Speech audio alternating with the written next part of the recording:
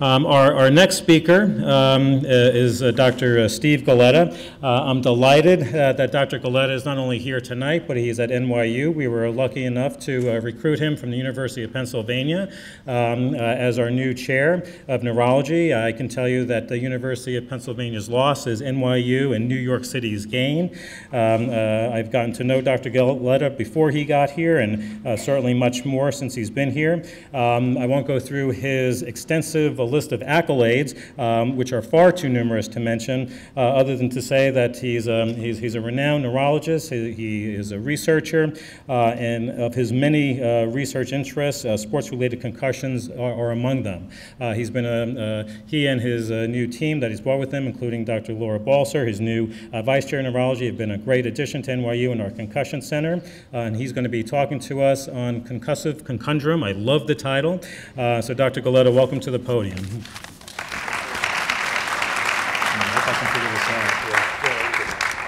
going to talk about concussive conundrum and what it's all about, and really is a dilemma because we value sport so much in our society, and it teaches us so much about teamwork and overcoming adversity.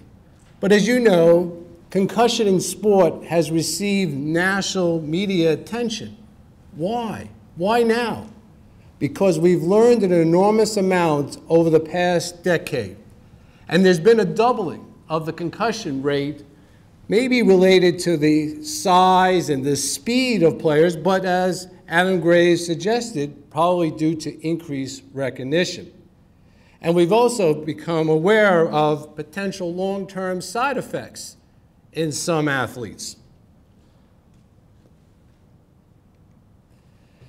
I put this slide up to show what it was like back in the day. When I was playing football, they would say, oh, you got your bell rung, go see Bernie the trainer, and you'd go over there and he'd give you smelling salts and you'd get back in the game. And the point is that getting your bell rung is equivalent to a concussion, which is equivalent to mild traumatic brain injury. And in the first day of medical school, they told us that what you learn in medical school, 50% of it will be wrong. The problem is you don't know which 50% it's going to be. And that's the important thing about medicine, is that you should always be willing to change your mind as scientific inquiry and research disprove what you've believed in your heart. And I think we're at the beginning stages in this regard when we talk about concussion. We've heard the definitions of concussion. We've heard about it being an impulsive blow to the body or head. It does not have to result from direct contact. And it is a new neurologic symptom that appears, whether it be headache or dizziness or double vision. And as Steve has emphasized, loss of consciousness occurs in less than 10% of athletes who have it. And despite the high numbers of patients that have concussion, only 15% or less ever see a medical doctor. There are many ways of causing brain injury. It doesn't necessarily have to be that you're unlucky in sport down here, but you could be trying to impress some people and go bad, a bad wheelie. Or you could try something really creative, like running your bike over a huge mountain and then become disengaged. I want to show you a video that will emphasize why no equipment, no helmet will significantly reduce concussions. In fact, we all have a great helmet, our skull. And what people fail to recognize is that the brain moves inside the skull when it's whipped. And with a boxing blow to the side, you see this rotation that occurs with a concussion. So helmets will only make a tiny incremental difference in terms of concussion risk and rate. And so what do we believe happens during concussion is that force, that push of the brain, that movement of the brain stretches the cables in the brain that we call axons, And like telephone wires that connect one part of the brain to another, they're interrupted by the stretch that occurs with moving the brain. It is like an earthquake has occurred in the brain, and there is a disruption of talk to other parts of the brain. You see it stops there. And if the stretch is severe enough, some of the cables will be injured and will result in, as we see in the top picture, from a brain, this brown stuff is equivalent to this, an accumulation of proteins here that reflect the severe and permanent injury to the brain. So we've learned a lot about all this over the last decade, but the problem right now is no one knows when it's enough for any given individual. It may be a single concussion for some, and for others, they may have 20 and do incredibly well. And that's what we need with research. We need better biomarkers, better imaging predictors of who's at greatest risk here.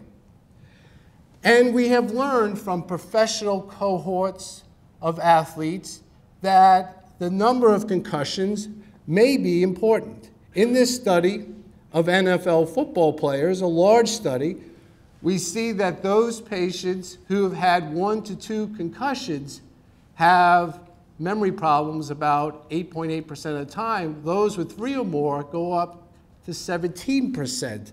And so concussions themselves are probably important in the risk for memory impairment, but not everyone, not everyone. We've also now, in the last year, and the references are down at the bottom here, have noted that high school and collegiate athletes are also vulnerable. In one study, high school athletes who had 2 or more concussions had lower GPAs and more symptoms than those without them. In a collegiate cohort just published in the prestigious Journal of Neurology, looking with helmet telemetry where they could see the blows at Brown, Dartmouth, and Virginia Tech, they found, excluding those with concussion, that those athletes that had the most subconcussive blows, blows that didn't result in concussion, that 22% of them had impaired new learning versus a control population, like track athletes. And a similar finding was also noted in a high school cohort. So concussion, in my opinion, once an athlete's old enough to understand it, clearly youth athletes, a lot of the burden falls on the parent. It is largely up to the athlete, at least at the collegiate level and beyond, not to hide concussions. We recently did a survey, an anonymous survey, at the University of Pennsylvania. 266 athletes anonymously surveyed told us that they hit a concussion in the past, and up to 25% of them said they would hide it in the future. Why? Because they thought it wasn't serious enough, they didn't know it was a concussion, or they didn't want to leave the game and disappoint their teammates. We need a lot of educational effort in this regard. So what can one do? One can clearly, as Adam Graves has emphasized, use proper technique. Don't lead with your head. Know the symptoms of concussion, and when in doubt, sit it out. It is dangerous to receive a second concussion while you're having symptoms because the brain is at a high metabolic state, and in that vulnerable state, that low energy state, the brain is vulnerable to a second injury and may be coincident with persistent symptoms. So we would advise getting baseline testing, cognitive balance, and vision testing. Thank you very much.